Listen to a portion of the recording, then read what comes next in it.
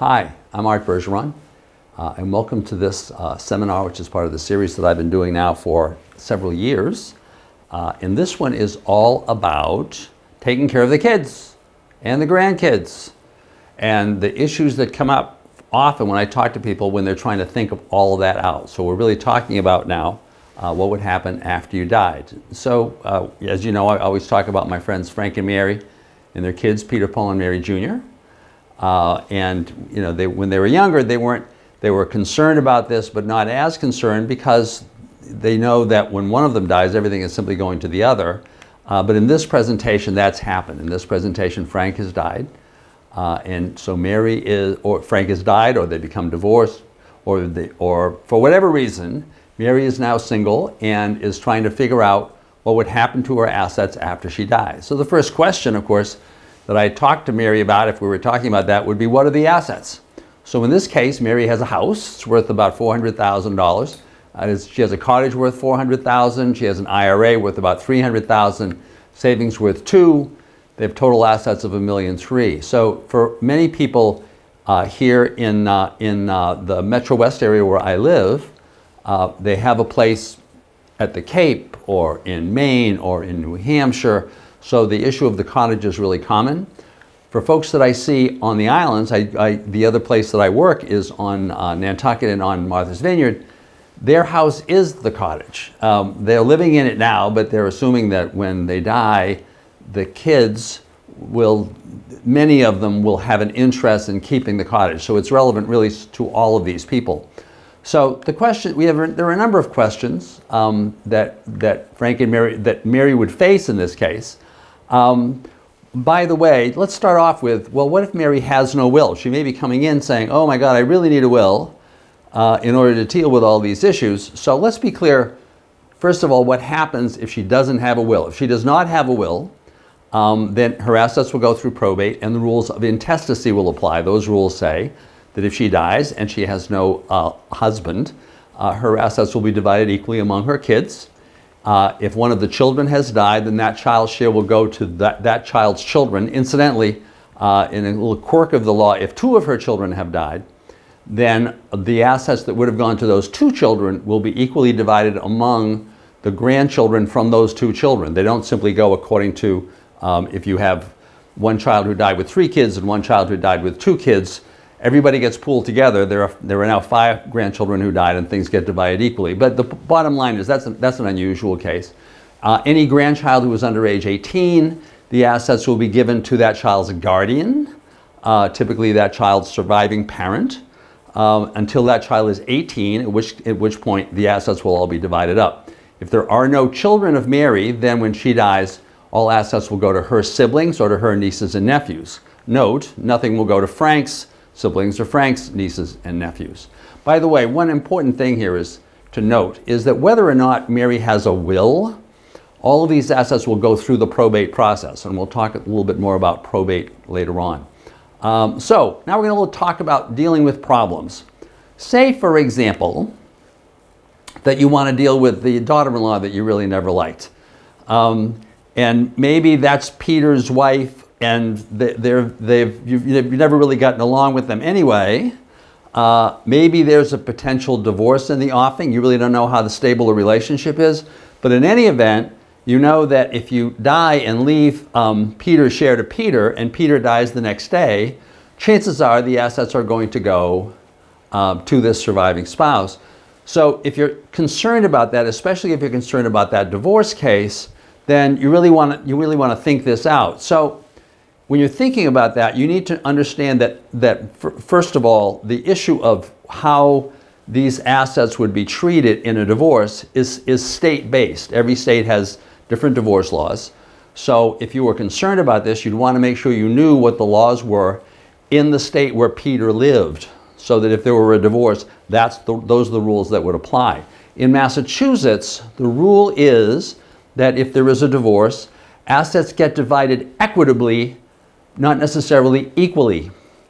They are equitable but not equal. It's an important distinction. So judges have a great discretion when they're looking at the total value of the marital assets to say, well, you know, maybe we really want to kind of benefit one party more than the other in the asset distribution because one of the parties has more assets that are coming from a family, that might be coming from a family. That's a real issue.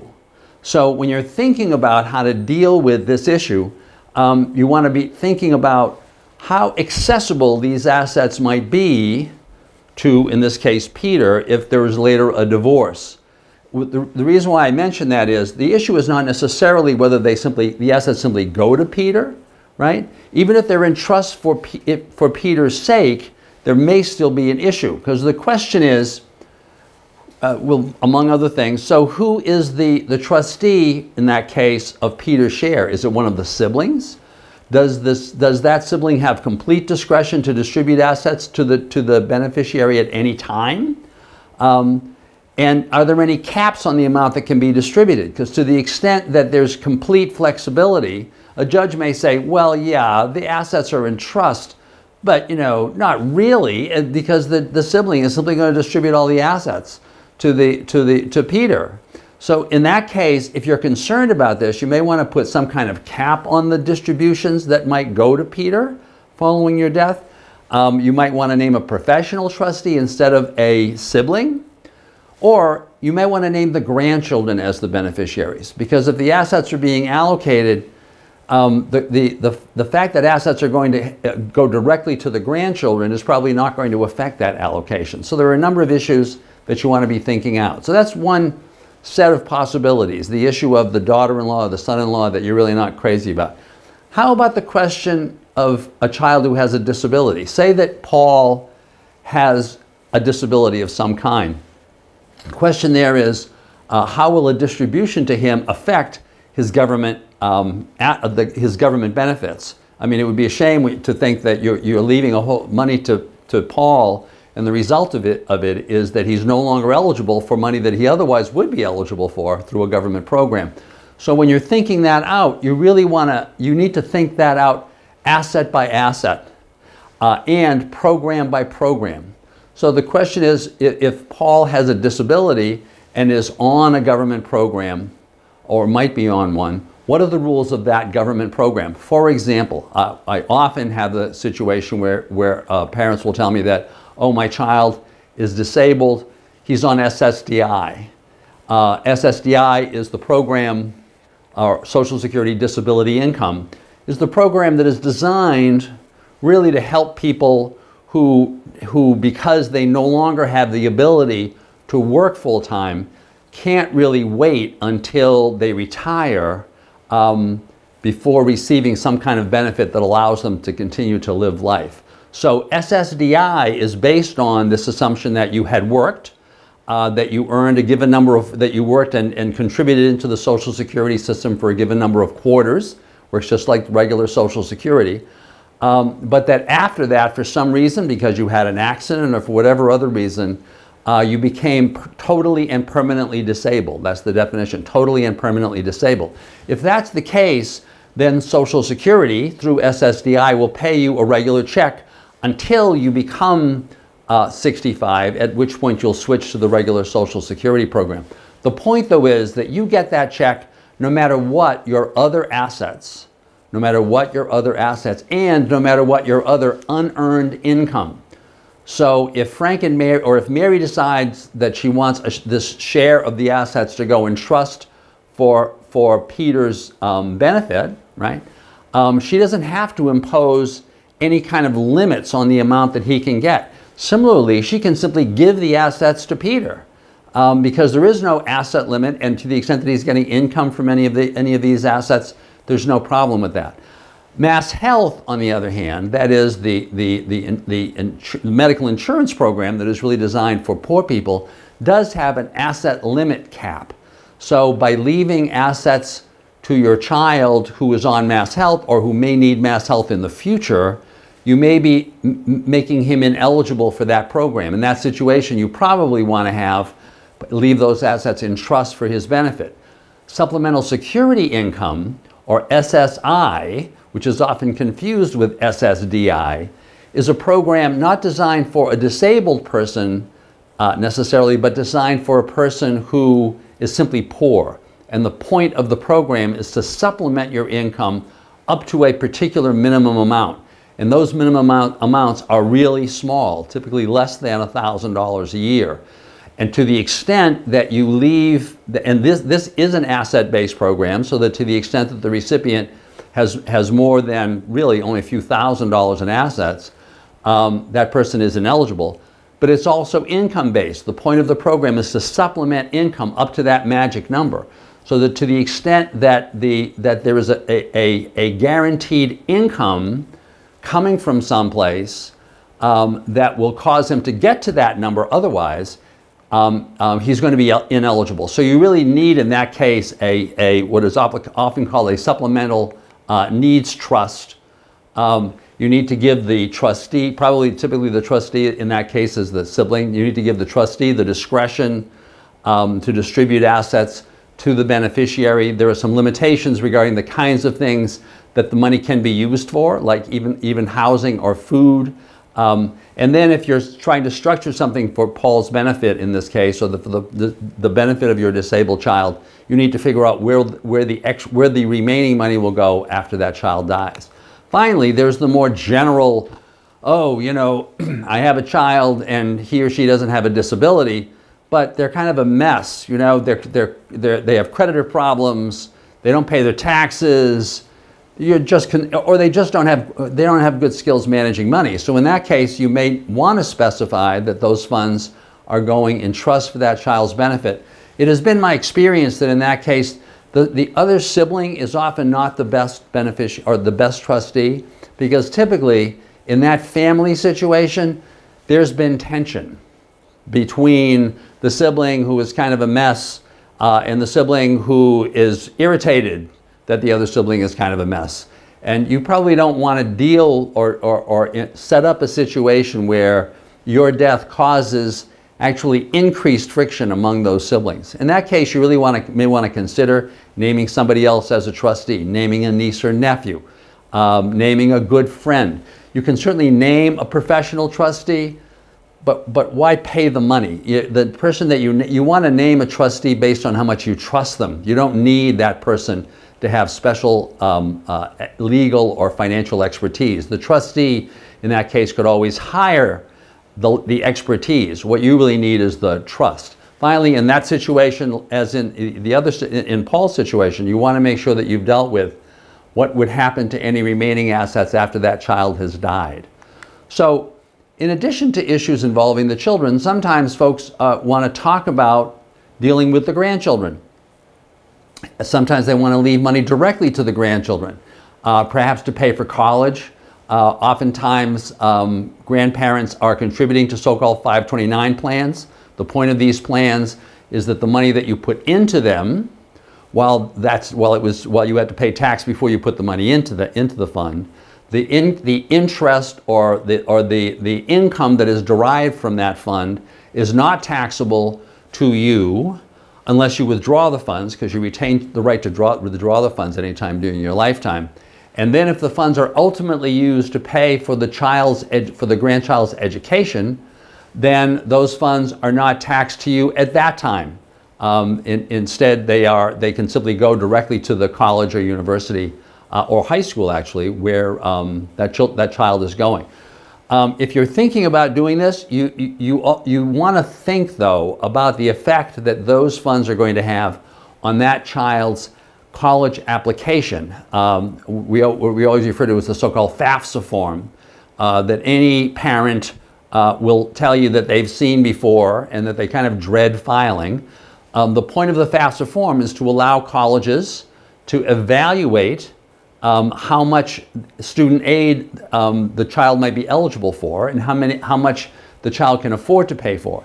In that evaluation, each college sets its own criteria, but it is not uncommon that 529 money or money that the child just has, that they inherited, even if it's in trust for that child, will get applied to how much that child can afford to pay for that child's education, dollar for dollar.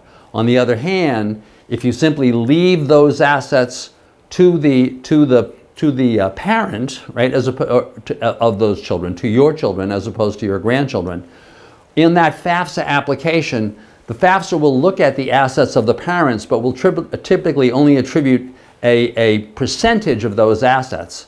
And this percentage also varies by college, and it varies depending on which child this is, whether this is your first child going to college or second or third.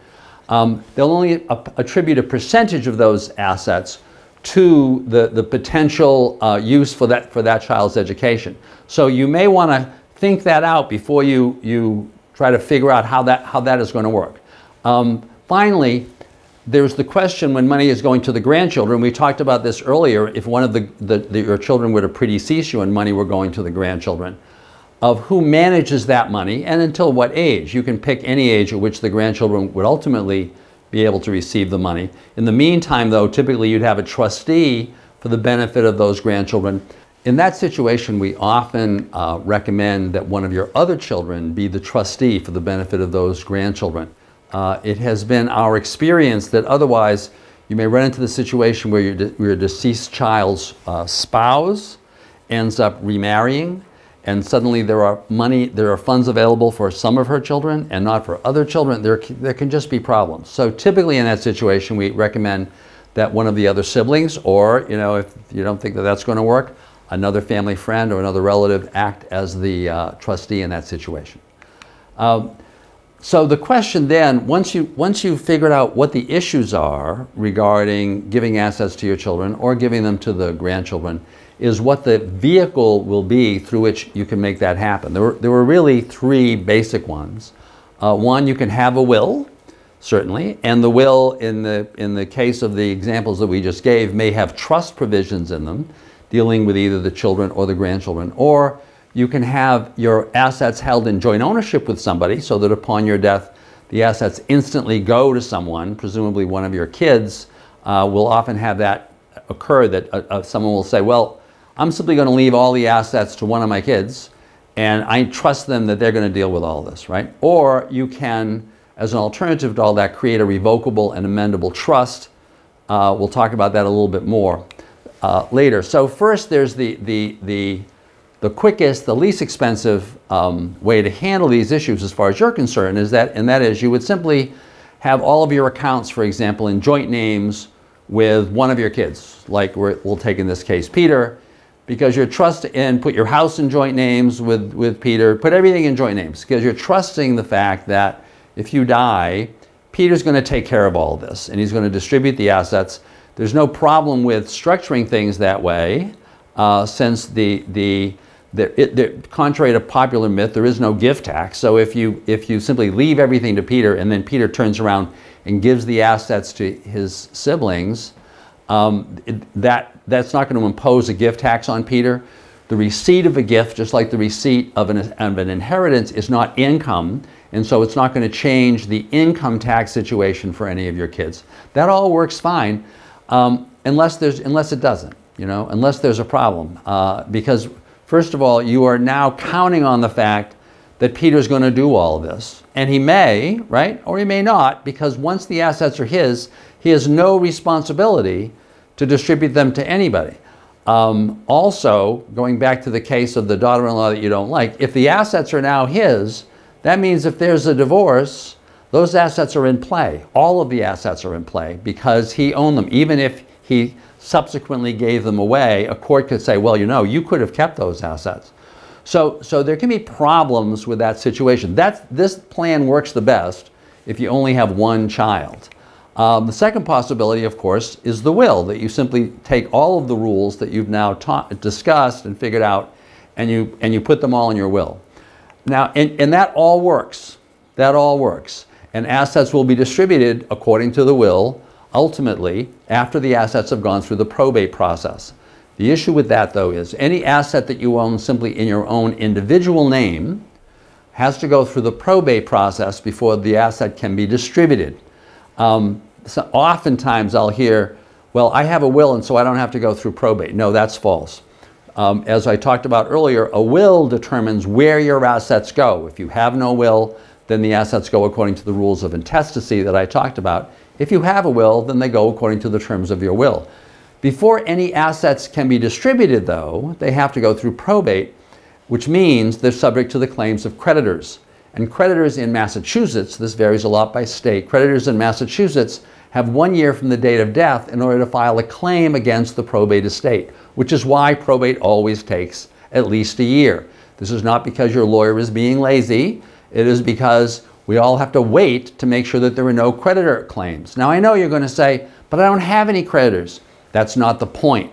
The reason why the law is there is to make sure that even if you forgot some creditors, or even if they show up as a result of your death, you got into a car accident, you died, somebody else got hurt, these assets are going to be available to creditors, right, during that 1 year period. Actually, from the creditor's perspective, that statute of limitations, that period during which a claim can be filed, actually is shorter than what they would otherwise have been allowed. If you had gotten into that car accident and died and hurt somebody, if you were still alive, that person you hurt would have 3 years in order to sue you. They would only have 1 year from the date of your death in order to sue the estate. The point is, though, from the perspective of your kids or your grandchildren, that year could be a long time. The other issue is, of course, that going through the probate process involves legal costs. Our experience has been typically between $3,000 and $10,000, depending on the complexity of the nature of the assets, the complexity of the situation. And to the extent that there are disagreements among the kids, that's the place where those disagreements can be fought out in court, in public. To the extent that you're concerned that somebody may contest any of the things that you have said, therefore, you really want to try to avoid the probate process. Third possibility is a revocable and amendable trust. What does that mean? Revocable means whatever you put into the trust, you can't take back out of it. Amendable means, as the name implies, that you can amend the trust at any time. It becomes irrevocable and unamendable when you die, because at that point you can't take anything out, and of course you can't amend it.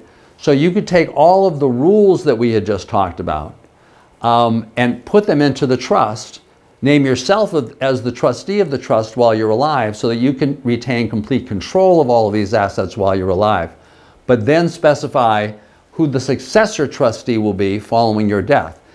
Typically that will be one of the kids, although it can be anybody that you want. The point, though, is that the day after you die, that successor trustee can then step in and deal with all of the distribution of all of the assets. There are immediate distributions, much less likelihood of an argument that leads to a court case.